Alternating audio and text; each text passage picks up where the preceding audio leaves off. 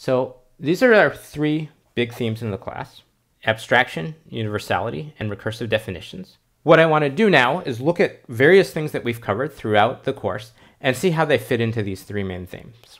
In Unit 1, we introduced the concept of variables. We can use a name to refer to some value. So that's definitely a type of abstraction. It allows us to use the name x to refer to different things.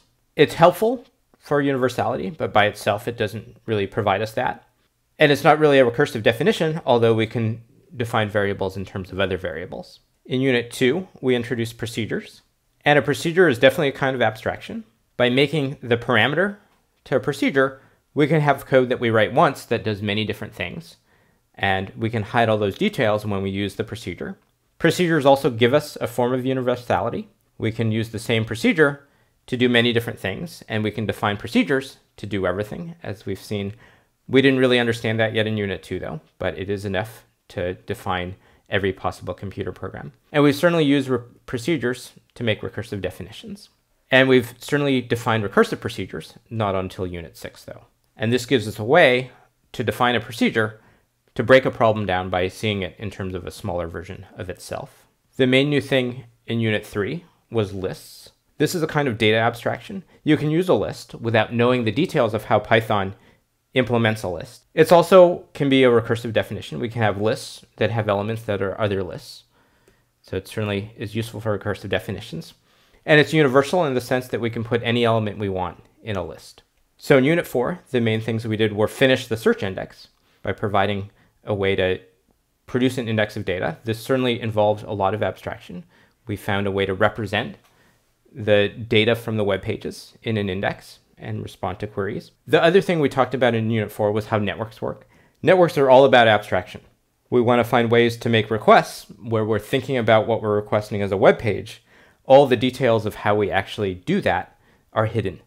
And unless we need to worry about that, it's much better to think about that abstractly, as this is sending a request for a web page.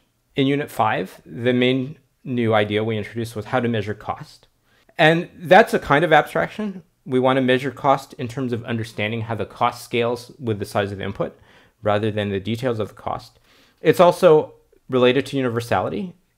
Understanding the cost of a procedure depends on having a fairly universal model of computing. We want to understand how much a given algorithm costs without depending on the details of how a particular computer works. And then we introduced the hash table. This was a kind of data abstraction. It was universal in the sense that it could contain any kind of element as its values. And we didn't define it recursively. We could certainly have hash tables containing other hash tables, and we have dictionaries of dictionaries. So this is also certainly has aspects of recursive definitions in place. And finally, in Unit 6, the main big idea was recursive procedures. Obviously, that fits into our theme of recursive definitions. It also relates to universality. We showed how to make code that runs forever or keeps on going as long as it needs to without using a while loop. So that gives some support for the idea that all we really need are procedures, if, and a way to keep track of things to be able to define every computer program. And we saw that any program that we could write as a recursive procedure, we could also write as a while loop.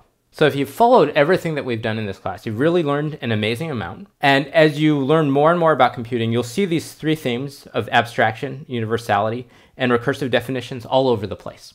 But you've already seen them many, many times just in the units of this course.